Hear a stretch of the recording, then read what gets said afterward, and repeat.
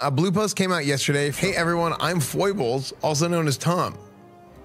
Why does he have 2 zeros under him? This is like his first post ever. Also known as Tom. I'm a senior producer on the World of Warcraft server and live ops team, and I would like to share what we're preparing for the realms with the upcoming launch of Season of Discovery. You may have noticed with the launch of Classic Hardcore that there weren't a lot of realms. Was Hardcore's launch a small experience? Heck no. Hardcore continues to be experienced by a huge number of players, and we have been thrilled to see so many players, new and old, join in to experience World of Warcraft Classic in a new, exciting way. At the outset of any launch, our goal has always been to create healthy, enduring realms, and behind the scenes, we deployed tech in patch 1.14.4, that's the current patch the Classic Era is on, that allowed us to significantly increase the realm capacity of a single Classic Era realm. With this higher realm capacity and fewer realms, we avoided the need for disruptive character migration options as realm populations ebbed and flowed. For Season of Discovery, we're going to repeat this process, and we will launch a handful of realms that can support a lot of players, so you can feel confident in your choice of realm. Please note, we will actively manage the realm sizes at launch, so you might see sporadic queues as the population spread out. And we ensure realm sizes remain roughly equal. If Season of Discovery proves hugely popular, as we think it might, we will of course be ready with additional realms if needed. Please look forward to the announcement of launch realm names and type soon TM. Another topic that comes up each time we talk about realms is faction balance on PvP realms. We've received a lot of feedback on this since 2019. We hear you, and with Season of Discovery, we're going to try something new. This season's PvP realms have been designed to maintain faction balance as they grow.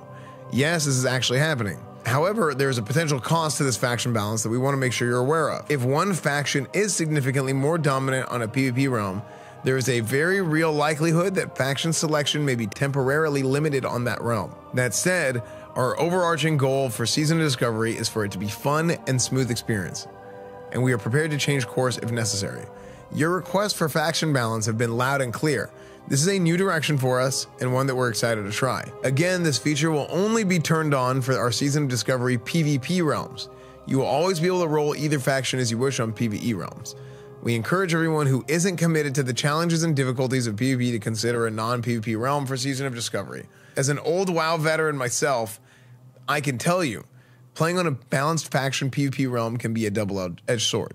There are awesome and fun new challenges that await, but there's also the potential for hindrances that you may not expect. Your favorite farming spots might be a bit more spicy than you're used to, and we think this season is going to be a lot of fun, and these changes will help ensure every realm enjoys a great experience for all season long. And we're excited and looking forward to adding some extra seasoning to Season of Discovery's PvP realms. So what does that mean? Pog, W, good stuff, yes. Basically, what this means is that they're going to go in and they're going to faction lock the realms if they get out of hand. We saw this a lot in Classic. It really snowballed out of control in Burning Crusade. And then you started having this mass exodus of like a bunch of Horde servers fell apart, so then they all transferred to Fairlina, and then a bunch of Alliance servers fell apart, so then they all transferred to Benediction. I say Horde and Alliance servers, like, you know, Horde dominant servers, Alliance dominant servers. This is a very, very important thing. This is a very big deal.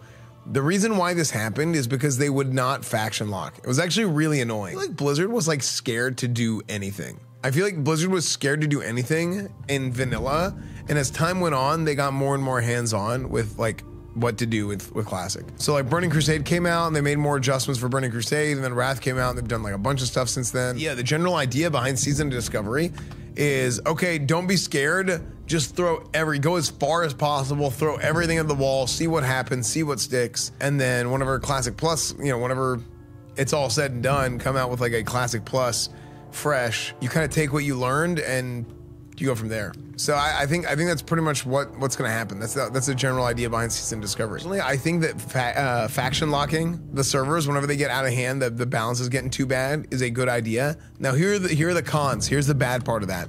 If you have a friend that is going to start playing the game, if you have somebody new to the game, then what's going to happen? Hey, our server has too many Alliance. You can't make an Alliance character on this server. Sorry. So now your friend can't join. Now your friend can't play. It's kind of like this is like the tough love solution to faction balance. But the idea is if it's done the right way and they lock the factions and you're like, no, you can't transfer, you can't create a new character, you can't do any of that stuff.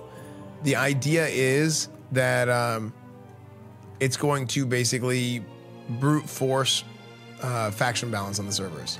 You make your friend go horde and then you gank him and ruin the game for him. True. I personally think that this is probably a good change. This is something that is probably a good idea. I think this is going to help the servers feel a lot more alive, because especially with something like Season of Discovery, if there ends up being like, if this helps against the idea of there being like this big shift towards all the Alliance on one server and all the Horde on another server. And then with Season of Discovery, you need the world to be alive. You're leveling, right? The level cap is 25 for phase 1. And if the level cap is 25 for phase 1, I mean, the idea is you want the world to live and breathe, and you're not going to be raid logging it, ideally, right? You're going to be leveling characters. You're going to be in Ash and Bale PvPing. Now, there might not be a whole lot to do in the first phase because the cap is 25, but you want to have good faction balance, because like Vanilla WoW is about the whole game from start to finish, from level 1 to 60. So whenever you're looking at the game from 1 to 60, you need that world to be alive. And if you have all the Alliance on one server and all the Horde on another server, it's going to be really, really bad.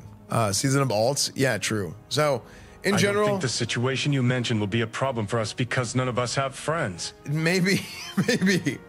But overall, I actually do think this is a good change.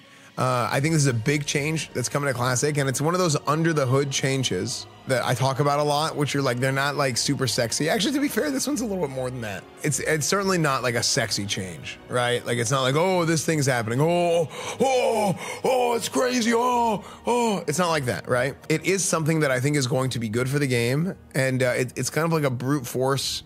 From what it sounds like, it's kind of like a brute force method to taking care of faction balance, but I think it's going to be good. So, November 30th, guys, November 30th is the day. Season of Discovery is coming on November 30th, and I cannot wait.